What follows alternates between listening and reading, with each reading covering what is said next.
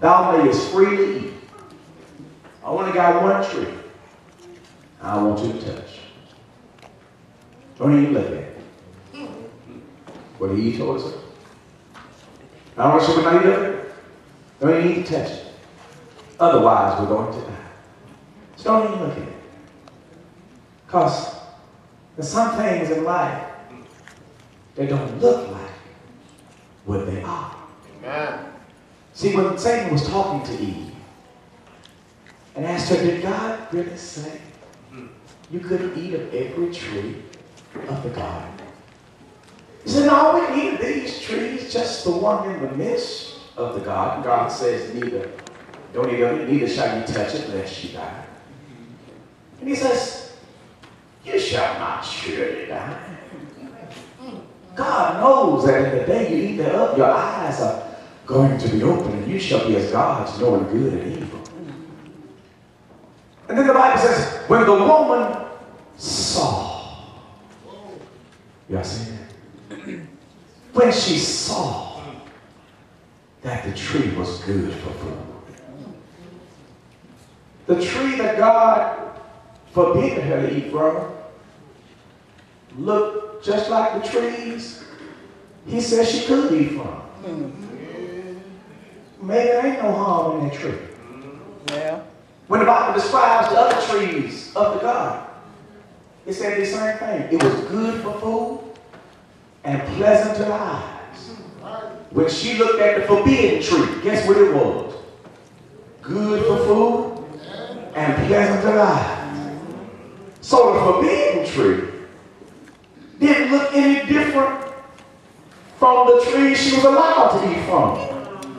So what harm could there be if they look like the same tree? Everything don't look like what it is. Y'all get that? Everything don't look like what it is. Just because it didn't look like a tree that was going to cause death did not mean it wasn't going to cause death. That's right. Because as soon as they bit from it, eyes were open. They came into an awareness of something that they had never felt before, which was fear and guilt. The fear caused them to run and try to hide themselves from God. And then guilt caused them to try to cover up themselves with fig leaves. The Bible said when their eyes became open, they knew that they were naked. They had been naked from the time that God created them. They didn't just become naked. They just didn't know they were naked. See, that's why God don't want you fooling with some folks. Because they reveal stuff that you don't need to know. You know what I'm saying? They can show you some stuff about yourself that you didn't even know about yourself. Amen. Up in here. So therefore, God tells us who he wants us to associate with and who he does not. Because he knows what's best for us. And what do we do like little hard-headed children? All right now. They just got to see for themselves. We look at what God has forbidden and we say, well, it don't look no different. That's enough. You know what I'm saying? Maybe a rascal of a rascal can be a rascal of a rascal in an Almonte suit. All the rascals don't have their pants sagging down below their buttocks.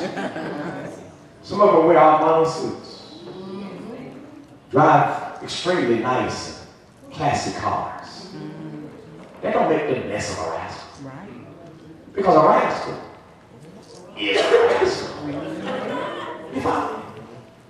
My brother, all of the promiscuous sisters don't wear Daisy Dukes. Well, you know it's hot. Oh, they put them in hot pants. I was in Walmart the other day and I started, I don't know what age she was, but let's just say she was mature. And she was over there in that little section where Walmart carried them. You know, Walmart carries them pants that are cut off at a certain point. You know, and you can tell because the pocket, shows you what's supposed to be, what's supposed to hold up the pocket. And then the pants are cut off right up under the pocket. So, so I don't have to see them on her to know how they gonna look.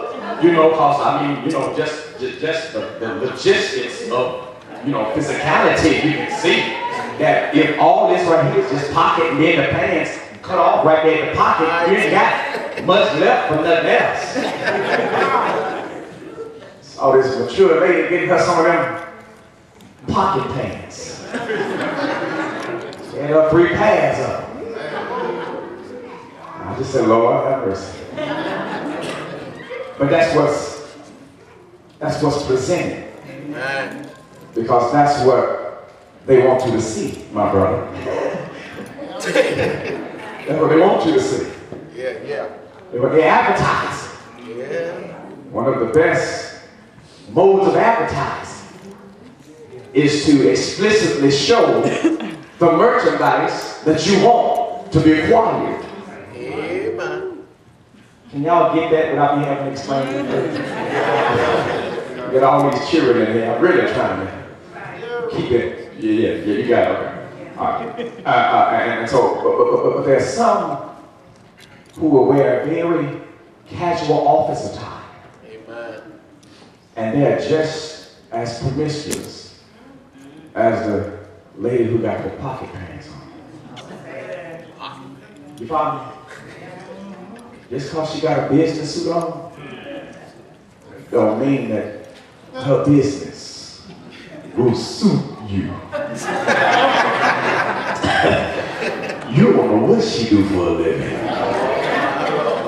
Amen. Amen. So the Lord says, by their fruit, you're going to know them. Stop focusing on what you see. That's right. And start dealing with what you know. There are certain things that people can say that will indicate to you right off the bat that they are not godly and they don't have God nowhere on their mind. You can tell when it's all about them fulfilling some agenda of their own.